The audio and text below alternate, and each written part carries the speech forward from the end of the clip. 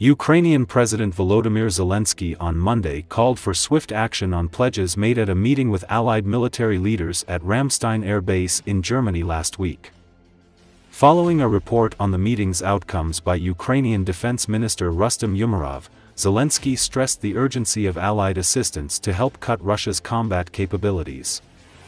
"What is needed in September must be delivered to our troops in September," Zelensky said in his nightly video address. Zelensky appeared in person at the meeting of the Ukraine Defense Contact Group, telling partners that Ukraine needs the ability to strike deep within Russia now. The group gathers regularly to coordinate weapons aid for the war effort.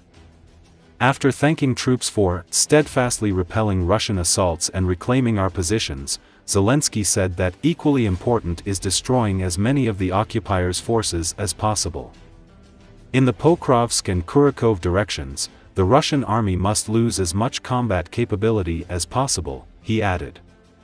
Russia has intensified missile and drone attacks on Ukrainian cities in recent weeks, targeting energy infrastructure across the country and causing deadly strikes in residential areas. Сьогодні була доповідь міністра оборони України Умерова за результатами Рамштайну та його перемовин з партнерами. Всі досягнуті домовленості мають бути реалізовані максимально швидко. Те, що потрібно у вересні, має бути поставлено у наші війська саме у вересні. Дякую всім нашим підрозділам на фронті, які забезпечують повне виконання завдань та дійсно стійко відбивають російські штурми і відновлюють наші позиції. І це важливо. Так само важливо знищувати якомога більше сил окупанта. Покровський напрямок, Курахівський, саме там російська армія повинна втратити якнайбільше боєздатності. The successful offensive of the Ukrainian armed forces in the Kursk region was a heavy blow for Russian ultra-patriots. Z propagandist Yakov Kedmy could not restrain himself and spoke out extremely harshly against the army and the Russian authorities. He made bold statements in an interview with the Bulgarian channel, Pogold.info. Kedmy expressed confidence that the main goal of the Kursk operation was propaganda. And the Ukrainian forces carried it out magnificently. First, they showed that the Russian army is weak. Second, that the Ukrainian army is strong. They succeeded. They did not start throwing them out from there.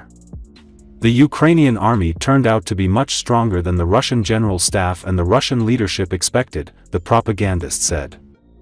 He noted that during the Great War, Ukraine had already carried out such lightning attacks with a breakthrough of the front many times. Meanwhile, the Russian armed forces are marking time, waging bloody battles for the forester's hut. Russia cannot defeat Ukraine. Russia's actions prove that it is not capable of breaking through the Ukrainian defense and winning. Russia could not defeat small Ukraine. Russia, which boasts that it has the strongest army in the world, could not cope with the Ukrainian army, Kedmy said. He expressed confidence that the Kremlin will not achieve its goals in this war. It is already obvious that Ukraine has survived this war and has survived as a state. The expression demilitarization is a laughing matter today. Conduct demilitarization at least in the Kursk region on Russian territory before you conduct it on Ukrainian territory, the propagandist said.